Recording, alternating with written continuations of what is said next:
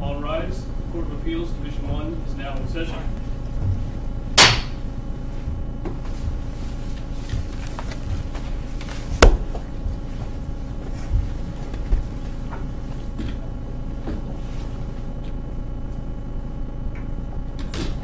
You may be seated.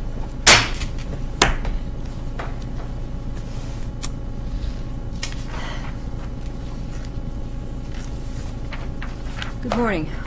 We are here this morning on our case number 1CACV170665, Harle versus Williams. Counsel, as you know, each side's allotted 20 minutes for your argument. The appellant may reserve any amount of time you'd like to use in rebuttal. If you do decide to reserve time, though, you're in charge of keeping track of it for yourself. The clock on the podium will reflect the total amount you have remaining, including what you might have decided to reserve. We have studied the briefs and the record in the case. We've also discussed the case in our conference this morning. So with that, you can proceed. Oh, you know what? I forgot to mention, when you approach the podium, if you'd give us your name and the name of your client, because we're trying to record these proceedings. I understand with lesser effectiveness today than normally, but not because of the bailiff, because of the recording system. But try it out anyway. Your Honor, may it please the court, I'm Andy Harnish from May, Potenza, Barron, and Gillespie, and I represent the appellant, Mark Williams. So, the question that's presented to you in this case today is the following.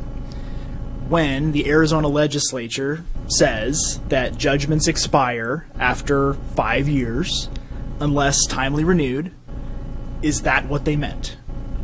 Or should that bright line rule that was announced by the legislature be blurred by a progression of exceptions and departures that are decided on a case-by-case basis solely to benefit particular judgment creditors who just couldn't be bothered to follow the straightforward rule that was announced by the lawmakers? But Counsel, isn't that a little unfair characterization?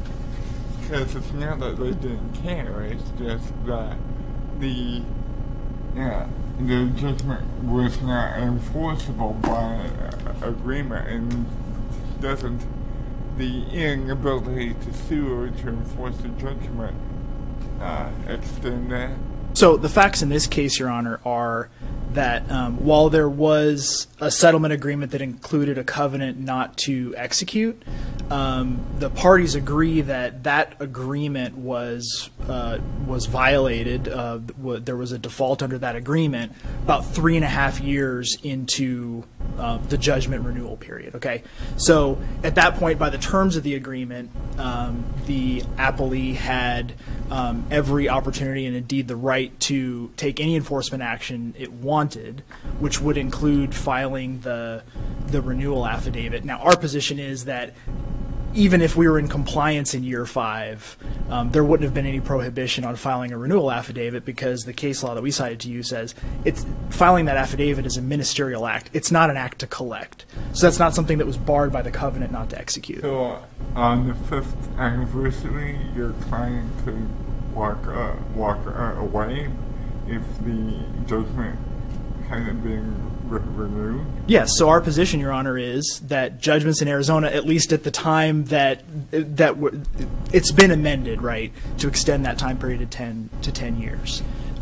During the time period at issue here, the judgment, according to Arizona law, was good for 5 years unless renewed.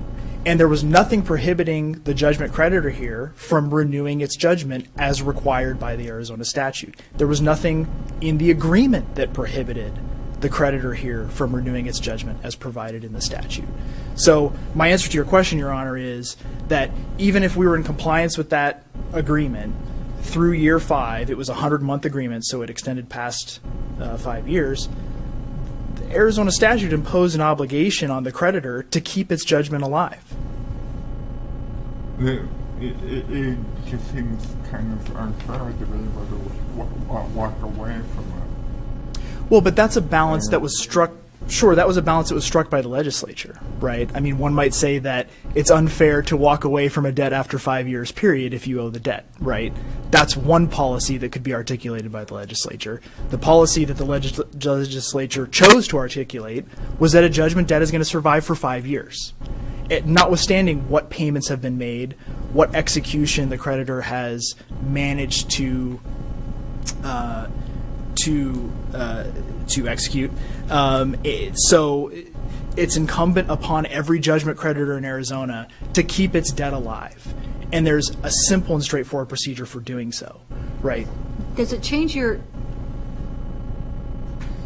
analysis if there had been no breach of the contract in the first 5 years, but the breach happened in year 6? Right. So our position, Your Honor, is that filing the renewal affidavit is a ministerial act. It's not an action to collect. It's not an action to enforce the judgment. That comes out of the Smith case, the Arizona Supreme Court case in Smith. And so our position is that it was incumbent upon this creditor to renew its judgment at 5 years, whether or not Mr. Williams was still in compliance with the settlement agreement. Now, those aren't the facts that are presented to the court here, right? So even if even if by contract your adversary could not have sought to collect on the judgment, your position is he lost that opportunity when he failed to renew after 5 years. Right, and our position is indeed that every judgment creditor who doesn't protect their rights loses that right after 5 years. So what about the cases? What Sure. about the cases that extend that toll? Sure. So even though the statute is pretty clear, announces a very bright line rule, there have been a handful of cases in Arizona that have found that the renewal, the beginning of the renewal deadline is tolled under a narrow set of circumstances, and each of those cases presents essentially the same set of circumstances, which is the following. All of those cases have two things in common that aren't present here. Number one, the judgment creditor in each of those cases was subject to an absolute prohibition on collection. Number two, that prohibition on collection was imposed on the judgment creditor by a court order, an injunction, a stay, or similar device with a legal effect, right? In this case, let me stop you for just a moment. When you say or similar device with a legal effect, wouldn't a contract fall under that category? No, because, Your Honor, in this case, there was a voluntary repayment arrangement, right, which contained a covenant not to execute, but, as we point out, was also a form of controlled execution because, after all, the judgment creditor got paid $24,000 under this voluntary repayment arrangement that the parties had negotiated, right? So, you know, the appellee's position here is that a legally binding contract is good enough to fall within the exception that's articulated in the Chudzinski case and the other cases that are cited to the court. But this arrangement is different from all of those cases in the sense that, number one, the prohibition on additional execution was part of a voluntary bargain that was entered into by both sides. I take your point, but why does that make any difference? The reason it makes a difference? You may have bound yourself, but you're just as bound as if a court did it. Sure. Your Honor, that's the dispute here, right? That's really the crux of the dispute, but here's why it's different. The policy that is probably best articulated in the Harding versus Sutherland case, but it's a common thread that runs through all of these cases, Chudzinski, Groves versus Source, North Star Development, and Harding, is that there's something unfair about telling a judgment creditor, you have 5 years to collect on your judgment, and then also having a court tell that judgment creditor, but you can't collect for the first 2.5 years that you have this judgment, right? So that's a shortchanging effect that's imposed on the creditor from outside. So all of those cases involve a court or, for instance, the automatic stay, a federal statute, all telling the creditor, you may not collect, period, right? So that's why this exception has been articulated, that, look, that seems unfair, so we're going to tax some extra time on the back of the 5 years so that you have your full 5 years to collect. What's different about this case?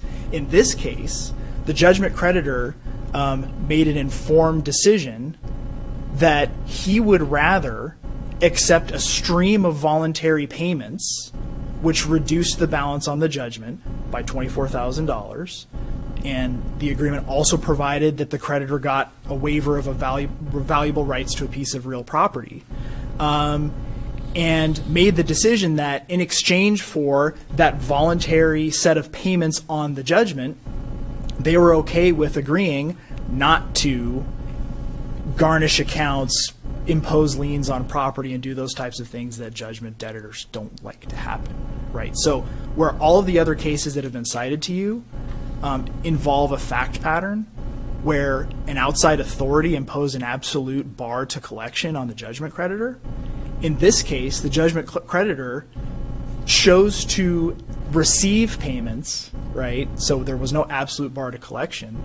And it was a voluntary repayment scheme that happened to involve a covenant not to enter into any further execution beyond what they were agreeing to accept. So that's really what distinguishes this case from all of the other cases that have found tolling. If the covenant not to execute had been contained in the judgment, it'd be a different matter, wouldn't it? Yes, if the judgment had said, and you may not take any actions to collect during a certain period of time, as long as the debtor is in compliance, we have a different scenario, because then that brings it more into the realm of like the Groves versus Source case, which is a case that said that arose out of a divorce, but what the court told the parties was, you know, I'm entering a $12,000 judgment against wife. But in the same judgment it says, you can't collect on that judgment until one of three things happens. You know, the property sells, wife defaults on the mortgage, or 5 years have passed. Well, that's the type of scenario where there's an absolute bar to collection of that judgment, and so it makes sense to tack additional time onto the end. But what if we still had this payment arrangement and the settlement agreement was simply included in the judgment? It was part and parcel of the judgment and an order of the court. But we still have the payments, unlike the case you just referenced.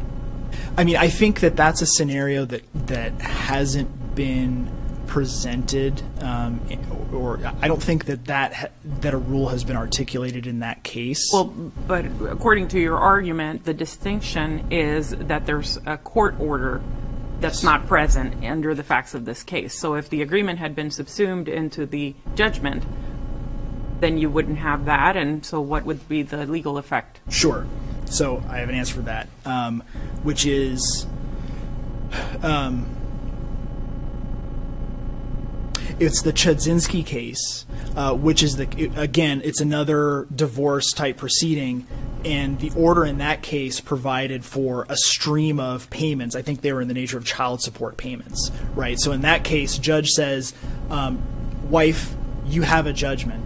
And the judgment provides that husband shall make monthly child support payments over a period of time that exceeds the 5 years. Okay, what the court in that case said was, you can only sue for the last 5 years of payments before the action on the judgment was brought. So I think that the Chudzinski case says that in a situation where a judgment provides for a stream of payments that exceeds the 5 years, and the party fails to renew the judgment after the 5 years, they have waived their right to receive any payments that are old, any defaulted payments that are older than the 5 years. But here,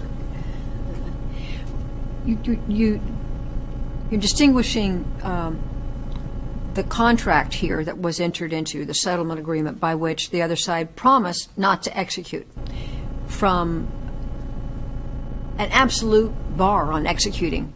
What's the difference between a court? I mean, how is it matter? Why should it make a difference whether it's the court that's ordering the party not to execute or the party is agreeing in an enforceable contract not to execute? I'll tell you a couple of differences, Your Honor.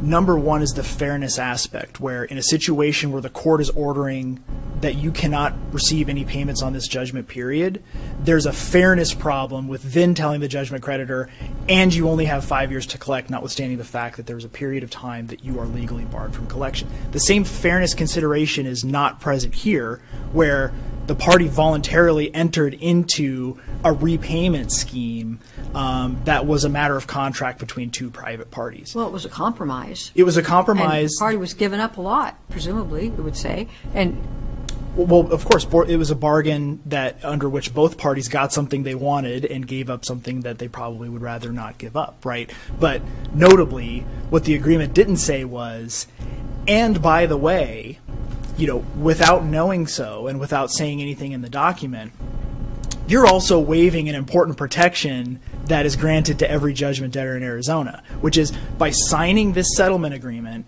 you are waiving the protection of this statute, Section 1551B, which says that there's an endpoint on your debt, judgment debtor. And so the point that we're trying to make here is that if you extend the exception to include private post-judgment settlement agreements, then you're injecting an enormous amount of uncertainty into what was originally intended to be a very straightforward rule, right?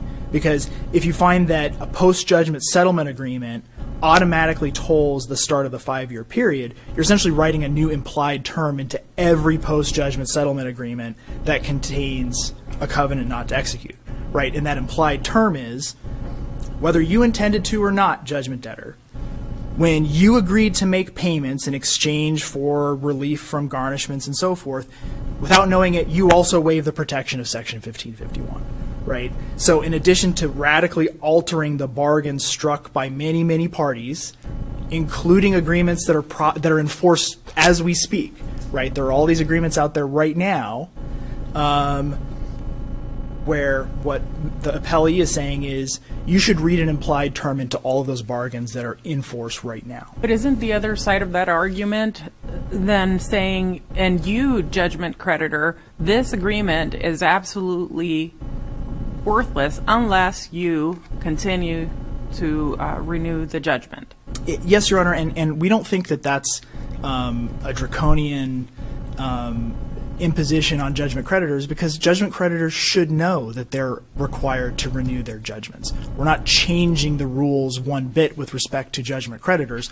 Our position is you should find that Section 1551B applies to Mr. Harle just like it applies to all the other judgment creditors in Arizona. Let me ask you another question. Can you address the N. Ray Smith case in terms of the difference between renewal and enforceability of Sure.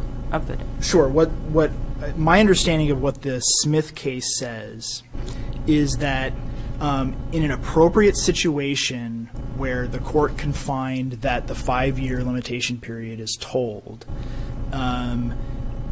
the judgment remains enforceable through and including the end point that includes the tolling period.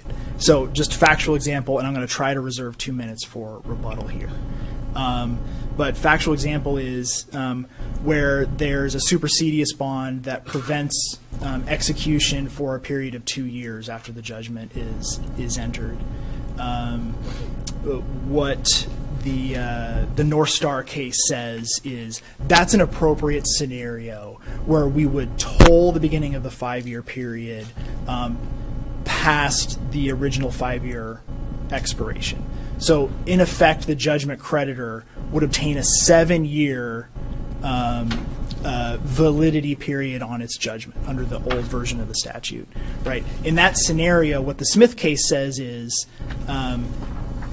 while you may renew as provided in the statute, so within 90 days before the running of the 5 years, you may still execute through the 7-year period and renew at any time between the 5 and 7-year period. I think that's what the holding of the Smith case was, Your Honor. And I think I'd like to reserve the remainder of my time for rebuttal.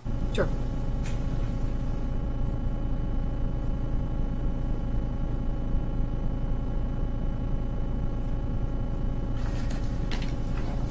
May it please the Court, my name is John Egbert. I represent the appellee, Lynn Harle. I think to begin with, I'd like to make sure we correct the record with respect to what the agreement actually required here. Counsel indicates that if the breach of the underlying agreement had occurred in the 6th year, then that would have been fine because they would have been required or should have known they should have renewed the judgment within the original 5 years. But at the actual agreement, which is found at Record 43, Exhibit B, and I'm looking at paragraph 4, says, once the stipulated judgment has been signed and entered by the court, plaintiff agrees not to record the judgment with the Maricopa County Recorder or to seek to enforce the judgment. So we weren't even allowed under the negotiated settlement to record the judgment in the first place. How does that affect your ability to renew it? Here's my ignorance. Is the renewal of a judgment something you must do in the county recorder's office? Yeah, you file the affidavit you have to record it in the first place before you can renew it. There's, how can I have another until I had one type of a situation? So here, this is clearly a situation where the good faith compromise negotiated by the parties is, if we're going to rule the way counsel wants us to, that type of a negotiated settlement is not possible. The only way that you can do it is if you're going to get the court involved and actually have the court issue a judgment that says, here are the conditions under which you can enforce it only, and that kind of undercuts the whole public policy of favoring parties getting together and compromising and not having to drag everything into the court system. So the issue of renewal or not really is not on the table here. The issue of renewal is not really our issue here at all. Our issue here is enforceability, which, to Judge Cruz's point, is the distinction that the Supreme Court made very clear in the Smith case. While a tolling of the statute of limitations in this statute affects enforceability, it does extend the period, as counsel concedes. It doesn't extend the 5-year renewal period. That's something distinct. We're not arguing that we're timely in renewing. We're simply saying, as the trial court did, that the 5 years was was extended because of the tolling during the time period that we simply were not able to do anything other than wait. And that's no different. Counsel is correct that every case that we've cited, that we're talking about, arise out of different scenarios. There's either a court rule that says supersedious bonds, are stay the action, stay the enforceability, or a court judgment, or some sort of an injunction order, something out there, and that's different than a private contract. But is it a meaningful difference? It's like saying, well, the first 3 cases that held the proposition that a dog owner is responsible for his dog biting somebody all involved German Shepherds, and therefore this is a Doberman Pinscher. That doesn't make any sense. That's not a distinction without a difference. Here is the same thing. Let me address what's the reasoning and the rationale that the cases have relied upon to get to the rule about tolling. And they all apply here. There's no meaningful difference. For example, in the Groves case, it says, but this does not mean that one must attempt to execute or sue on the judgment when one does not have the right to. Here we didn't have the right to. We agreed. We had a private law between us that that we could not enforce it. We couldn't even record the judgment to begin with. Groves again says, when an action on a judgment would not be entertained until after the lapse of a certain time or until the occurrence of a particular event, the statute does not begin to run until the accrual of a cause of action on the judgment. Again, that language, that principle being announced applies equally to our situation as any other that has been involved in the cases decided to date.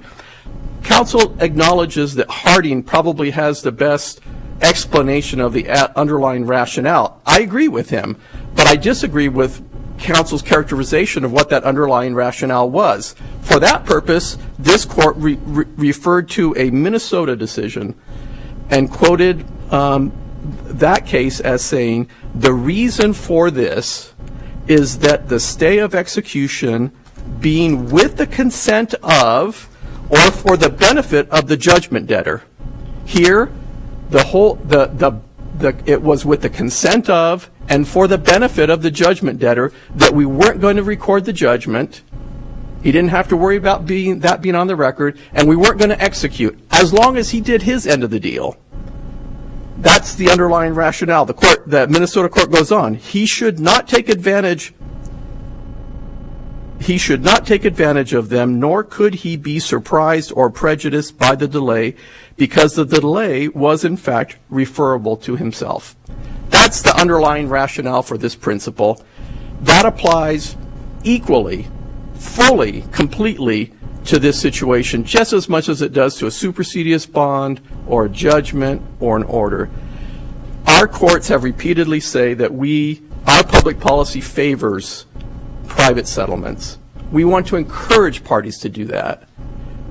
A decision overturning what the trial court did here would violate that public policy.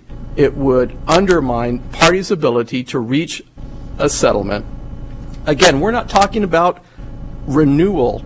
That is a different situation. We're simply talking about a tolling like you do with any other statute of limitations. Counsel began by saying the issue in this case is whether we're going to enforce this 5-year period the way the legislature wrote it. Well, if we look at every other statute of limitations that the legislature wrote, they always say a claim must be brought within 6 years or 2 years or it's barred. That's what they say. But yet there are all kinds of principles. The discovery rule extends the statute of limitations in some cases. Well, that's not a court order or a judgment that affects that tolling. That's simply the facts of the case. This isn't going to wreak havoc among all the existing consent judgments or settlements that are out there. This is something that's already built into our system, already built into our law. The tolling is well established, and this, like Groves, this court said in Groves, the statute of limitations contained in section 12-1551, like all statutes of limitation, does not begin to run against the judgment if it is not suable. This wasn't suable. The tolling is appropriate, and the enforcement time for our judgment did not expire when we first were arguing this until November of 2019, but we believe now it's actually been extended another 5 years by the amendment to the statute for the deadline for enforcement. So unless there's other questions, I won't take up any more of the court's time and ask that the court affirm the judgment below. We're good, thanks. Thank you. Okay, I'll briefly hit a couple of points because I only have 1 minute. But as to the new argument, which didn't appear in the appellee's brief, about the distinction between recording a judgment and renewing a judgment, counsel just has the statement of the law wrong. Statute 12-1612 is the renewal by affidavit statute. 1612A says a judgment for payment of money that has been entered and docketed on the civil docket, etc., may be renewed by filing an affidavit for renewal with the clerk of the proper court. So the notion that recording a judgment is a required prerequisite to renewing a judgment is wrong on the law. And Section 1612F makes that absolutely clear, because it says that recorded judgments that have been timely renewed by a renewal affidavit, i.e. an affidavit put on the docket, may be renewed if prior renewal affidavits were filed within the 90 days. So recordation is not a prerequisite to renewal, and that's my time, Your Honor. Thank you. Thanks very much. Thanks to the counsel for your argument and for your briefing. We'll take the matter under advisement and issue a decision in due course. We're going to remain on the bench now to allow the counsel for the next case to come forward. Thank you.